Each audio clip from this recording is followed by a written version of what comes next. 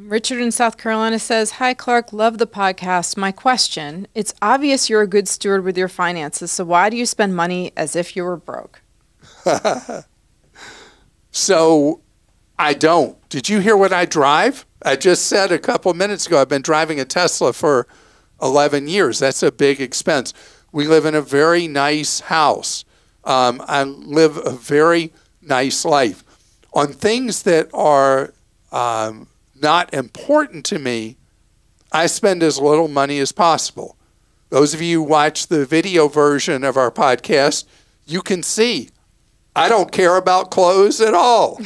I mean, the pants I'm wearing, the shirt I'm wearing combined cost me $12. And I know for people that only buy thrift, you can't believe I spend as much as $12 for an outfit. But for most people, that's really, really a small amount of money. I'm very careful when I buy groceries. My favorite grocery store is Aldi. I mean, I'm so careful with every dollar. Use coupons. Look for discounts through apps. All those things. Because why waste money? And I do live a life not of deprivation. I live a very comfortable life. I travel all over the world. You give a lot of money to charity.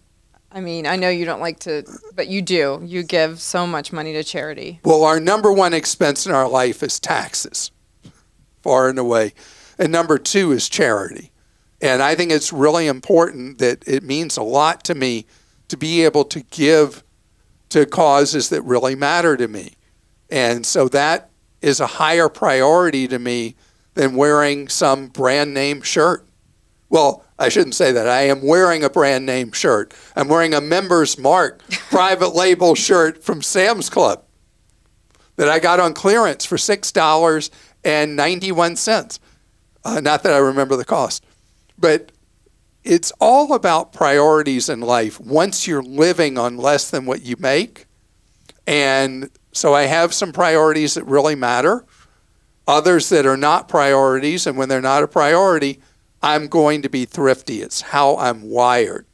So that's what it's about. And that's the way I am. And I know it seems quirky to some people or weird, but it is what I'm about. You call me a sum of contradictions, right?